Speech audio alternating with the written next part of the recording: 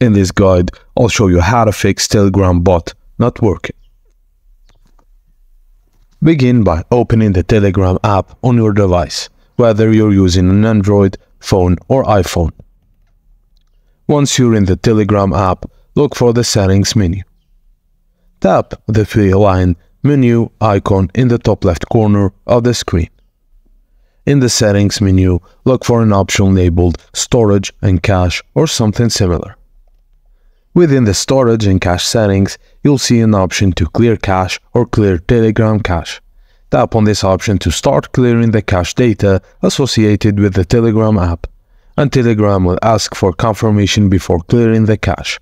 Confirm your action by tapping on Clear. After clearing the cache, exit the settings and close the Telegram app completely. You can optionally restart your device also. Then relaunch the app to see if the issue with the bot not working has been resolved.